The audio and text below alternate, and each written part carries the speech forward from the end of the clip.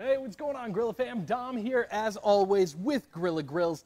And we got a special week for you. It is Independence Week, 4th of July week, whatever you want to call it. We are leading up to Independence Day here on Saturday. Right now, it's Monday, and I promised you guys last Friday that all week long, we're going to be having some awesome recipes for you, all about going back to the American heritage. These are all going to be 100% American-style recipes. Now, first one this week, I thought we would kick it way old school. You know, what's that one thing that every time something bad happens, every time you want to help out the neighbor, what do you bring them? Well, generally people in America bring over a casserole over to the neighbors. And what is the #1 casserole in America? Well, that would be the chicken pot pie, my friends. Now, we have a fantastic recipe here, and the reason it's fantastic is because it is so dang simple. I like to call this my thirds recipe for chicken pot pie because pretty much everything in here is going to be about 1/3 of a cup. So all your vegetables, you're looking for about 1/3 of a cup. All of your soup, your either cream of mushroom or cream of chicken, you're using about 1/3 of a cup of that as well. Butter, 1/3 of a cup there. So when it comes to pretty much everything in this, you're going to be using 1/3 of a cup for all of your ingredients. Now, to get us started, I've got our chicken rocking behind us. It's been going for about an hour, hour and a half at around 220. It's not exactly finished just yet, but we are going to take that chicken, cut it up, and get it inside our mix. Now, to make the innards of that chicken pot pie, we got to start off with our vegetables, of course. Now, carrots, potatoes, celery, peas, and corn. Those are going to be your 5 ingredients there that are going to make up the base of this pie. I like to add a little bit of onion in there as well. That's up to you, though. And garlic is another good thing to add in there if you want a little extra good taste. But one thing to remember, when you're going into this, your potatoes and your carrots are going to cook a lot slower than everything else you're putting into this mix. So pre-cook your carrots, pre-cook your potatoes, just a little bit to get those things going nice and soft before you mix them with everything else. Nobody wants to have, you know, perfect texture on everything and then all of a sudden you bite into a raw potato halfway through. So nobody wants to see that. Soften those potatoes, carrots up a little bit before you add them to your mix. And like I said, about 1/3 of a cup on every single one of our vegetables here. All right, well, let's start off here. I'm just going to slice up. I'm making small slices about, I'd say 1/4 of an inch thick, not even on our carrots.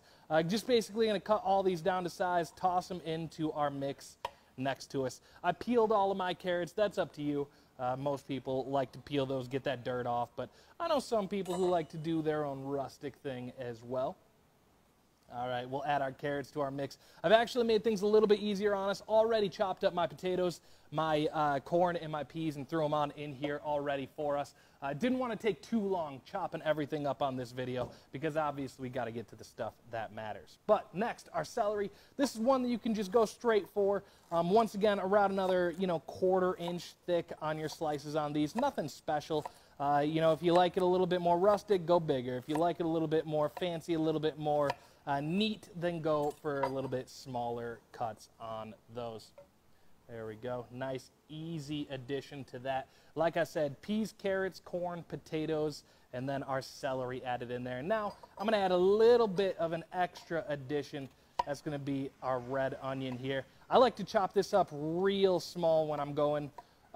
So, if I were you and you are going to be adding in the onion as well, definitely recommend going smaller on this. One thing to keep in mind, red onion, definitely what I would suggest in here, but a yellow or a white onion would work as well. I just like the flavor that the red gives a little bit more so than the other two in a recipe like this. All right, we got these cut down to size for the most part. Now, once we got these all down to size, that's when we're going to start adding in our seasonings. So remember, this has been pretty much 1/3 cup on everything so far. When we get to our seasonings, obviously, we're not going to be throwing 1/3 cup of everything in there. So we'll give you a little bit better description on those. With our seasonings, I like to shoot for right around a 1/2 teaspoon to a 1/4 teaspoon. Now, this is where it all comes down to your taste buds. When you ask me, I like a little bit more garlic than usual. So I'm going to tell you guys a 1/2 teaspoon of everything, but I'm going to go a little bit overboard just because I'm all about that little extra flavor. So just kind of eyeballing a little bit of garlic powder here. You can use normal garlic as well. Cut it yourself, minced garlic, basically any kind of garlic flavor that you want to get in there. I would definitely recommend down there. Up next, a little bit of black pepper. Again, just about a half teaspoon on this. For some reason, whenever it comes to chicken pot pie, I'm always going over on my pepper. It's just one of those flavors that once I hit that pepper taste in my chicken pot pie, I know that it's just about right. All right, and then, of course, our salt, as always, right about a half teaspoon of that as well. I think I'm going to end up having a little bit more pie here than to fill just a single tin, so I'm going a little bit over on those. Alrighty, so we got our seasonings in here, nice big old pan. What we're going to do, add in one container of condensed cream of chicken soup. Now, you can use cream of onion, cream of mushroom, cream of spinach, basically any cream of soup that you like. Feel free to use it in this recipe. I use a full can. But you know, when you're doing this, feel free to decide how runny you want yours to be. You know, if you want it to be a little bit more runny, add a little bit more of this. If you don't want it to be so runny, you want it to be, you know, thickened up and barely any juice in there, then use a little bit less. And then on top of that, after we put in our can of our condensed soup, we're also going to add in just a little bit of chicken broth as well. On this, like we've done with everything else, about a third a cup is all you're going to want to put in here. Not too much. Basically just enough to get it a little bit of moisture in there so that when we are cooking this on the grill, getting it going, it's going to have a little bit of stuff to cook out. It's going to basically not get stuck to the bottom for us at all. It's going to be a real good mix. So as you can see, I'm just diving in here with my gloved hand, and it's already mixing together. Fantastic. Ah, beautiful. Now, the final piece of what we got to do here, we're going to go grab our chicken breasts off the grill. Like I said a moment ago, those chicken breasts have been going for about an hour, a little bit over, at around 200. I just wanted to get a good smoke flavor on these, a nice little start, so that once we put them in there, they've got that chicken smoke, that smoked chicken already inside the pie, and then we add just even more smoke flavor to the crust and to the innards of the pie, since we're going to be cooking those again as well. Alrighty. So we're just going to slice up our chicken real quick. Once again, all up to you on how big you want to go with this. You know, the word I like to use is rustic. If you like it rustic, you like it like it just came from Grandma's house, leave those cuts a little bit unfinished. Leave those cuts a little bit more messy. It's not going to hurt your food. It's not going to make it cook unevenly or anything like that. It just gives it that one more touch of at home compared to, you know, going to the freezer section at Target or wherever else and picking up a chicken pot pie. But for right now, it looks like we've got our seasonings all set to go. We've got our chicken and our vegetables all combined. Oh, that's beautiful. Let's give you a nice closer look at this, just so you can see exactly what we're looking like. Oh, nice. We want all of this incorporated when we go in here. We want all the chicken, all the potatoes and carrots, all to be mixed in well. See some flakes of seasoning on everything is what you're looking for. Fantastic. Well, we're going to get these into our grill right now. That grill is going to be going right around 220 right now. We're going to throw this in there, let it smoke for, 20-ish minutes at 220. And once we're done with that, we're going to add it to our pies and toss it right back on the grill. And we'll leave that going for about another 40 to 45 minutes.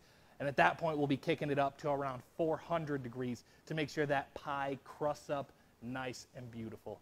Well, we're going to turn the camera off just for a second. I'm going to clean things up and get it all ready to come back in a few so that I can show you guys what the next steps are and then get to eating. All right, y'all, so it's been about 20 minutes. Our innards for our chicken pot pie have been cooking for a little while now, and we are about to pull those out and get them inside of our pie tin. So let's start on that right now. Got to reach on into our Grilla. Oh, beautiful.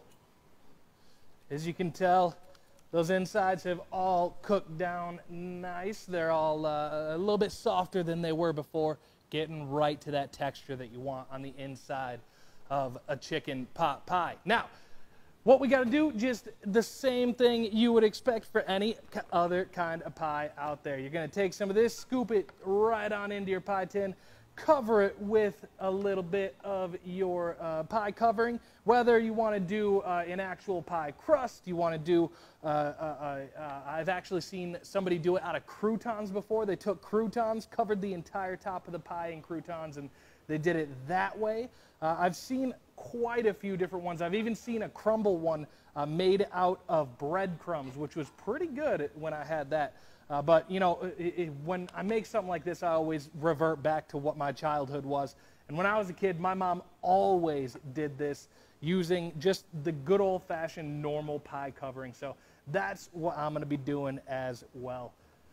When you're going for one of these, I would probably go for the deep dish pie tins. Not sure if you guys are familiar with those, but basically the exact same thing you would get for any other pie tin, but obviously a little bit deeper than you would expect. You know, I'm not one of those people that likes to tie anyone down when it comes to a recipe. I always prefer that everybody makes up their own mind, makes up their own flavors, because food is one of those deeply personal things. It's something that, frankly, I think that we should all be a little bit more lenient on how others enjoy their food. You know, you talk to somebody and they say, hey, you know, the only way to eat this, the only way to prepare this is the way that I like to do it. And if you don't do it my way, it's wrong. And frankly, I just think that is such an unhealthy way of looking at food. We eat because it makes us happy. So if a way of eating, a way of, cooking makes you happy and other people say that it's wrong, I say get rid of them and do your own thing, man. The best food to you is the best food to you. It doesn't mean that it's going to be great for the next guy over. So, you know, if you ask me my 2 cents, it's always to each their own. Let everybody enjoy their own preferences. So we got our stuff filled up, and actually we're going to take our nice pie coverings and drape those over. There we go. If they look a little bit messy, a little bit not exactly perfect, that's because I had to hand roll these myself. So, you know, going back to that rustic idea, man, if you ask me, a chicken pot pie is supposed to be a little bit messy. A chicken pot pie is supposed to have stuff that's, you know, a little bit uneven, supposed to have cuts of food that's just, you know, not what you expect. And frankly, I think that gives it all the more character. Well, we've got our grill going up to around 400 right now. It's on the way up. That's our Grilla back there. We've got our pies covered. I'm going to make a couple slits in the top to get a little bit of airflow going in there so that they don't bubble out and over at any portion. But, you know, we are all set to go. Going to throw it in there at about 420 and leave it for about 45 minutes and just continuously keep checking on it. What you want to see is that top layer crisp up. Basically, everything in here is cooked already, so you don't need to worry too much about what's internal. Really, you're just looking for that finished crust that you like. Feel free to brush a little bit of butter on the top of that as well, if that's your prerogative. Let's get these in here and then get to eating just about an hour here. All right, we're back, everybody. Looks like our chicken pot pies are just about done, so I'm going to throw on a couple grill gloves here and get that thing open and pull those out. If you've been watching all day today, or all video today, I should say, you know that we have got some all-American chicken pot pies coming your way. Oh, first one came out looking great. Incredibly flaky crust already coming off there. Beautiful. And, of course, you got to go for a second one if you're going to be making one, because, I mean, you go for that recipe and you know you're going to be wanting leftovers, going to be wanting some extras. So there we go.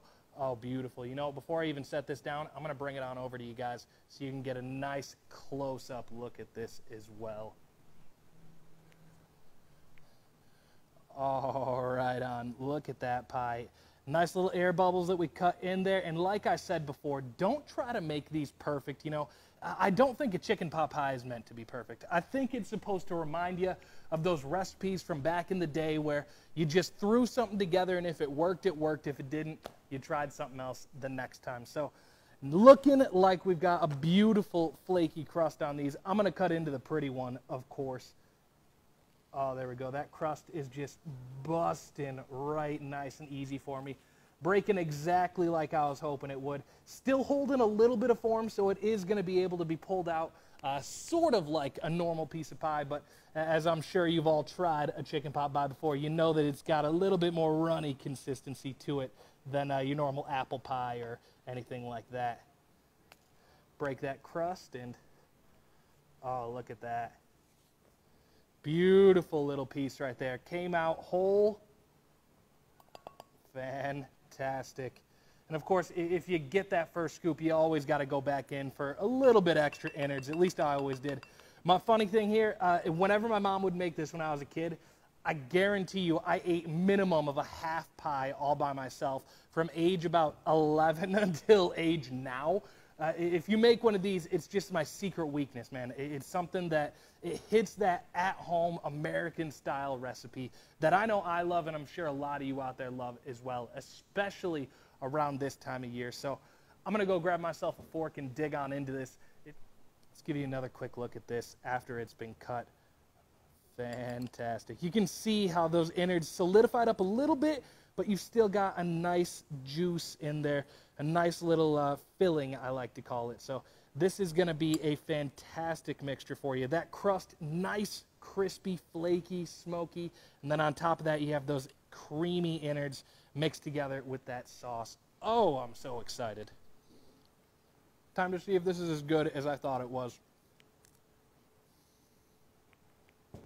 Well, for something like that, I think we've decided that we can call it quits for the day. We're all going to be sitting around these for the next couple hours here, just eating, talking about our favorite pastimes, and just enjoying the fact that we've got that nice long weekend coming our way in just a few days. Make sure to tune in tomorrow for another of these great all-American style Independence Day home cooking videos, and have a great day, everybody.